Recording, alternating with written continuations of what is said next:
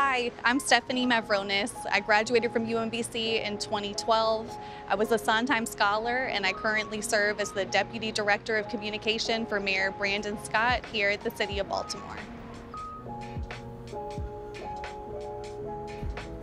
So when I had an opportunity to work with Brandon as part of his team in the Council President's office as his Director of Communication, and now in the Mayor's office as his Deputy Communication Director, it was a no-brainer. I wanted to be part of that and to be part of a team that's working to build a different kind of politics in Baltimore, and one that's ultimately more people-centered, that's thinking about how to make the city a more equitable place, a safer place. That's a mission that I feel very connected to, and one that I'm really excited to work alongside him to make a reality.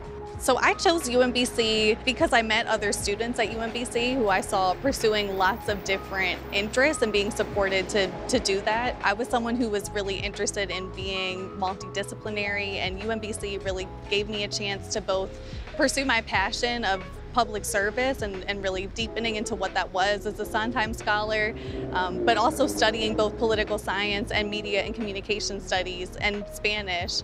And so having the opportunity to study those things, to learn lots academically, to engage with the campus culture and actively create that with my peers was really exciting, and I think is a huge reason why I'm pursuing public service today. One of the things that drew me to UMBC was the Sondheim Scholars Program. When I got accepted into that Scholars Program, it came with a scholarship, and it was one of those things that allowed me to really seriously consider a career in public service. At the end of the day, I'm a girl from Dundalk. I'm the first in my family to go to college. I didn't have a lot of context for the professional world and the opportunities that were ahead of me. And so having professors in the Sondheim Scholars Program, in the Honors College, across campus who took an interest in me and saw something in me, I really attribute those folks with a lot of my success, and I have a lot of gratitude for the people who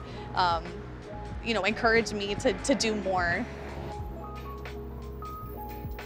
No 2 days in the mayor's office communication shop are alike. One day we're planning for a press conference, the next day we're working with the mayor to get him ready for interviews and to communicate really important messages, resources to the public. It's important. A lot of what we do is just try to break down the political process, which for so long has been confusing and wonky for so many folks.